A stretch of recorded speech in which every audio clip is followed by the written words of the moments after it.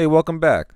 So in this video I'm just covering a job I was at earlier this week. I found a crack in the heat exchanger. It's just a quick demonstration of how the flame looks whenever there's a crack in the heat exchanger and the blower fan comes on. Causes the flame to become more turbulent and distorted, just based off of the air actually infiltrating the heat exchanger, the internal portion of the heat exchanger. It's just a quick video just to demonstrate what that looks like. Let me know if you have any thoughts or opinions on it and what your experience is on the field with finding heat exchanger cracks non-evasively. Alright, thanks for watching. It's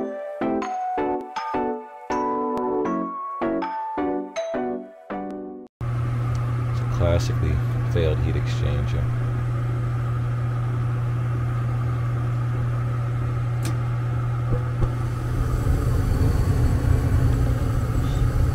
We've got it running on its initial fire without the fan staged up.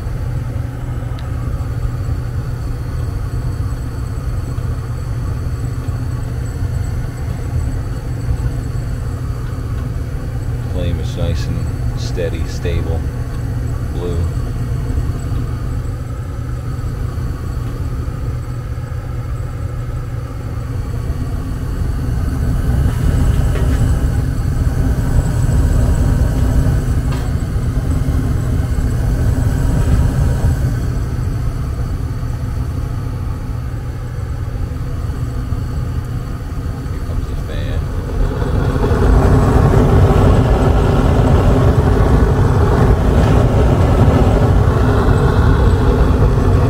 How turbulent the flame is.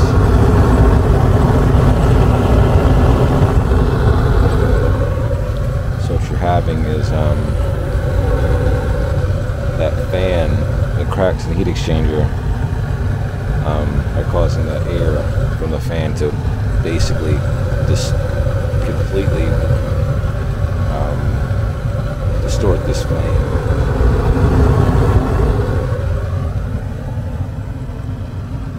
So yeah, that's a bad breach in the heat exchanger.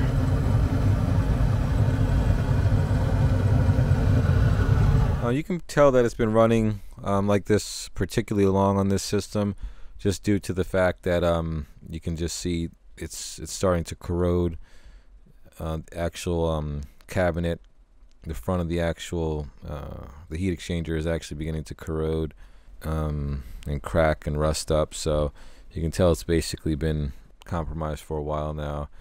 It's one of these things you definitely don't want to leave this system running like this, operational. You see a system with this bad of a crack to where your flame is actually distorting and turbulent, you definitely want to advise the customer and let them know it's a pretty serious carbon monoxide hazard. So it's just a quick video for today. Let me know what you think. Let me know if you have any other questions, and yeah, thanks for watching.